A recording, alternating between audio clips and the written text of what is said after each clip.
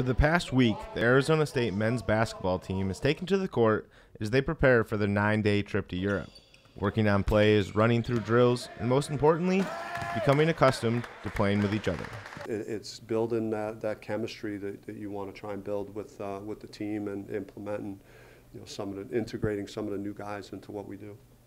While new players get used to the style of play Coach Bobby Hurley is expecting, the practices leading up to their overseas trip allows the team to build chemistry.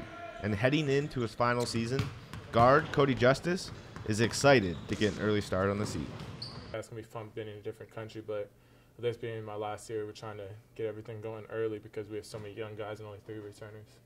After 2 straight losing seasons, Coach Hurley believes their trip overseas, playing against professional teams and getting in extra reps, will help the team become more competitive this season.